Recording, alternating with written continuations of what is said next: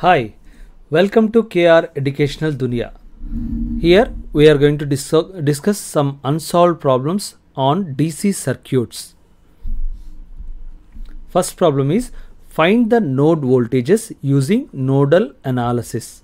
So in the nodal analysis, the first step is finding out the number of nodes.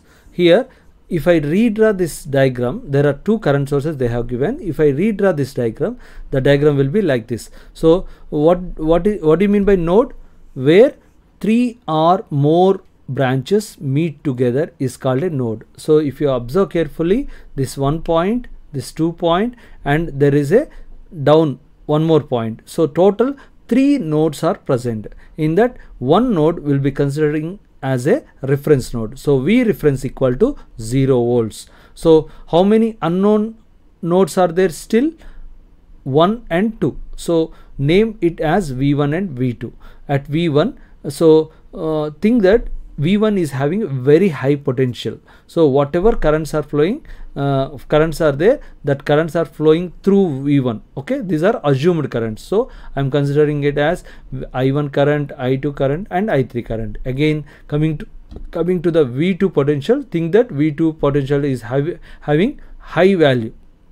So whatever currents are flowing, it is flowing through I2. These are the assumed currents. So here from V2, I4 current is flowing, I5 current is flowing, I6 current is flowing.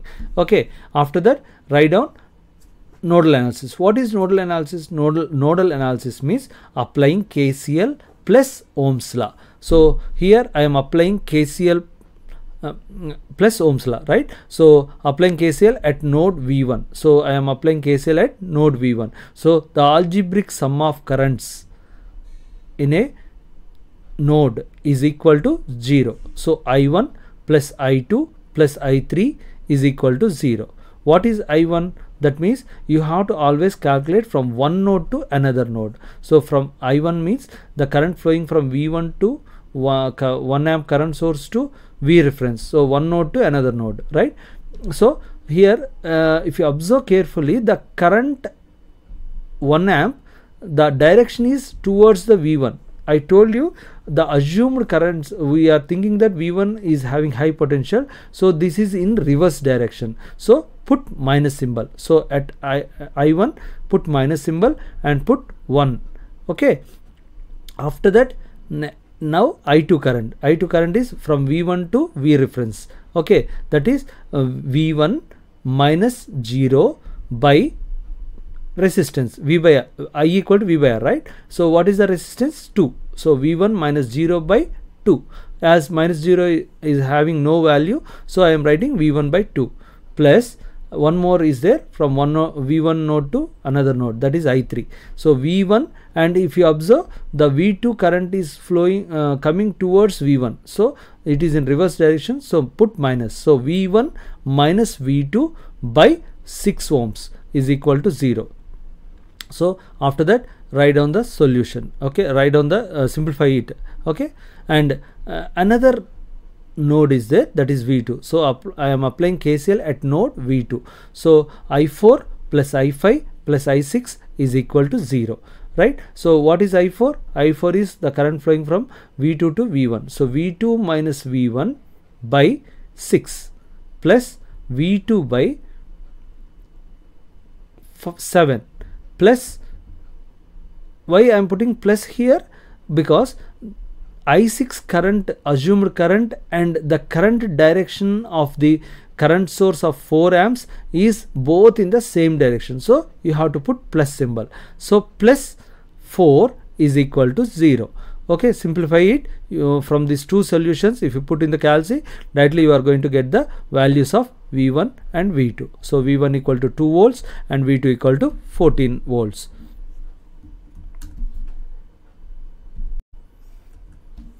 So here, for the network shown below, find Ix using loop analysis.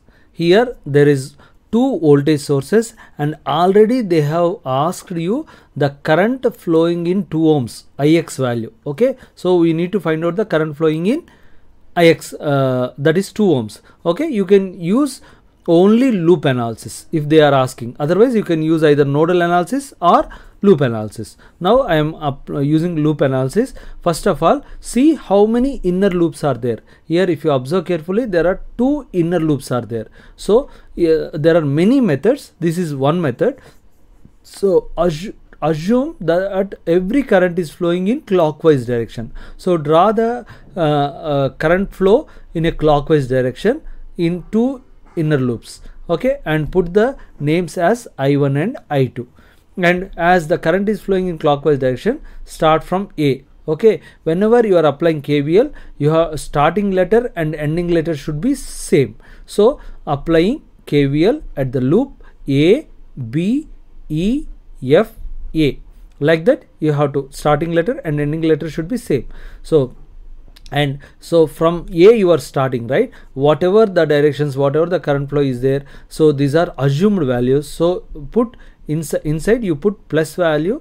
Wherever there is a resistance, the starting symbol is plus and the ending symbol is minus. And at 2 kilo ohms also, starting symbol is plus, ending symbol is minus. And here at the current source, whatever is indicating, whatever symbols are indicating, you have to put that symbols only. So minus at the down, plus at the top. So now you have to apply KVL from A, B, E, F, A. So from here, the starting symbol, okay, this is one of the easiest method. So starting symbol is plus, so put plus and 1. So KVL means voltage. What is voltage? According to Ohm's law, V equal to IR. You need to write the voltage value, or you need to write down IR form, okay, I into R form. So here I don't know the voltage across 1 kilo ohm, so I am taking 1 into I1. And next the starting symbol is plus, so again put plus. Next 2 into, here 2 currents are flowing in 2 kilo ohms resistor, but the main current is I1, right? The main assumed current is I1. So other current is flowing from down to top, that is in reverse direction. So I1 minus I2, 2 into I1 minus I2. After that again the starting symbol is minus, minus 9 is equal to 0. Okay, simplify it and write down in the form of I1, I2 and equal to constant value. Like that you have to write, simplify the equation. After that I am applying KVL at the loop B, C, D, E, B. So from starting from B, the current is flowing, the starting symbol is 4 plus 4 into I2.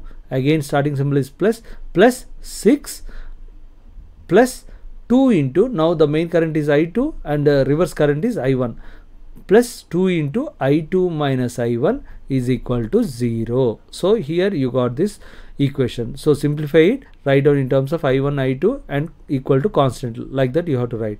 After getting 2 equations, 2 unknowns are there, 2 equations are there. Can you find out I1 and I2? By putting values in calculator, you are going to get the values. So I1 equal to minus 3 into 10 power minus 3 amps and I2 equal to 0. Now Ix equal to, so in the problem they are asking Ix. So Ix, the direction is from top to bottom, that is B to E. So which current is flowing from B to E? I1 current. So always you have to write I1 minus I2. So I1 minus I2 equal to minus 3 into 10 power minus 3 minus 0. So you got the value. Okay, so Ix equal to minus 3 milliamperes. Here you got minus value, right? So minus 3 milliamps. Next, find Vx and Ix for the circuit shown in figure.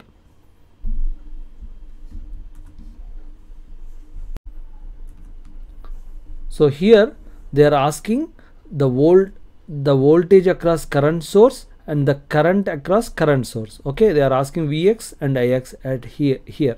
Okay, you need to understand this very carefully. Okay, you need to observe the data also. They have given 60 volts, 5 amperes and all resistances. Okay, so if you see, observe this carefully. Okay, the same diagram I have drawn here for easy understanding. You should not draw in the exam, but if you understand this circuit, you can understand this circuit very easily. So for that purpose only I have drawn this circuit. So that circuit and this circuit both are same. Okay, so if you don't understand, you can observe here. Okay, so here the main current value is 5 amperes and the main voltage is 6 volts. So I know the current, I know the resistance. Can I find the voltage across 8 ohms? Yes, voltage across 8 ohms equal to I into R. 5 into 8, that is 5 is 40 volts. So voltage across 8 ohms resistor is 40 volts and the total voltage is 60. In the circuit given below, okay, if you observe, see the total voltage is 60 volts and there is a 8 ohms resistor, and remaining things if you solve, you will get only one resistance, right? That is voltage across 8 ohms and voltage across the remaining resistance, that is Vt equal to V1 plus V2. You know V1, you know Vt. Can you find V2 value? Yes, you can find V2 value by subtracting total voltage minus V1, right? So like that, here voltage across 10 ohms is equal to Vt minus V8. Voltage across 10 ohms is equal to Vt minus V8. Then you are going to get 20 volts. After getting 20 volts, now you know the resistance, that is 10 ohms, the voltage, that is 20 volts. Can you find the current flowing in 10 ohms? Yes, I equal to V by R. So current across 10 ohms equal to V by R. V is 20, R is 10. You got 2 amperes at 10 ohms resistor, right? So now you know total current 5 amps, you know 2 amps current is dividing here. So what is the remaining current that is flowing in 4 ohms? Simple. Okay, total current minus branch current. So 5 minus 2. So current flowing in 4 amps equal to IT minus current flowing in 10 amps. 5 minus 2, that is 3 amperes. So the current flowing in 4 ohms is 3 amperes. Now you know the current, you know the resistance. Can you find out the voltage? Yes, voltage across 4 ohms equal to, according to Ohm's law, V equal to IR. So I value is 3 and R value is 4. So 3 into 4, 12. Now you know the voltage across 4 ohms. And only if you observe this circuit, the total voltage will be voltage across 10 ohms and the and this entire thing is in parallel with 10 ohms. So V10 minus V4, if you do voltage across 10 ohms minus voltage across 4 ohms, you are going to get voltage across 2 ohms, right? So voltage across 2 ohms equal to voltage across 10 ohms minus voltage across 4 ohms. 20 minus 12, 8 volts. So the voltage across 2 ohms is 8 volts. Simply you got the answer. So here voltage across 2 ohms is 8 volts, and if you keenly observe, the current source is parallel with the 2 ohms resistor. So in parallel circuit, voltage remains same. So Vx equal to, by observation, Vx equal to 8 volts. Now you got the answer of Vx, that is 8 volts. After getting Vx, now you know the voltage across current source is 8 volts. Now find out the Ix. How you are going to find out the Ix? Current through 2 ohms resistor. By see here in the down circuit, the total current means current across 4 amps. Current across 4 amps is here. If you observe, current across 4 amps is 3 amperes, right? If you know, if you observe carefully, current across 4 amps is 3 amperes and current across 2 ohms is, current across 2 ohms is 4 amperes. So can you find out the current Ix? Yes, by putting a dot here. Okay, by putting a node here. So the algebraic sum of currents at node A is equal to 0. Why I am applying node KCL? KCL, because here two knowns are there, one unknown is there. So entering currents equal, otherwise there is another definition, the algebraic sum of currents entering into the node is equal to the algebraic sum of currents leaving from the node. So here the entering currents are 3 amperes and Ix. So 3 plus Ix is equal to leaving currents, that is 4 amperes. So 3 plus Ix equal to 4. So Ix equal to 4 minus 3, 1 amperes. Now I got Ix value as 1 ampere. So this is how you need to. In this circuit, find V1 and V2 in the circuit shown in figure. So you need to find out the V1 current and V1 voltage and V2 voltage. Okay, that is branch voltages. Okay, so here the 12 ohms and 6 ohms are in parallel. So find out the total resistance, that is Ra equal to 6 into 12 by 6 plus 12, 4 ohms. Next, the 10 ohms and 15 ohms are in parallel. So 1 by Rb equal to 1 by 10 plus 1 by 15. So 10 Rb equal to 10 into 15 by 10 plus 15, that is 6 ohms. Now you got 4 ohms and 6 ohms, both are in series. So I am redrawing the diagram, 4 ohms, 6 ohms. So Ra equal to 4, Rb equal to 6, and both are in series. Now if you observe this circuit, can you find out, can you use voltage division rule? Yes. What is voltage division rule? The branch voltage, if you want to find out any of the branch voltage, for example the voltage across Ra, that is voltage across 4 ohms, V1 equal to total voltage into that same resistance by sum of the two resistances. So here total voltage is, so V1 equal to total voltage 15 into same resistance 4 by 4 plus 6, you got 6 volts. So the branch voltage is 6 volts. Similarly, branch voltage across Rb, that is across 6 ohms, is V2 equal to total voltage Vt into R2 by same resistance by sum of resistances R1 plus R2. So Vt is 15 and R2 is 6 and R1 plus R2, 4 plus 6, that is 10. So total you got V2 value is 9 volts. So V1 value is the voltage across 12 ohms is 6 volts and the voltage across 10 ohms is 9 volts.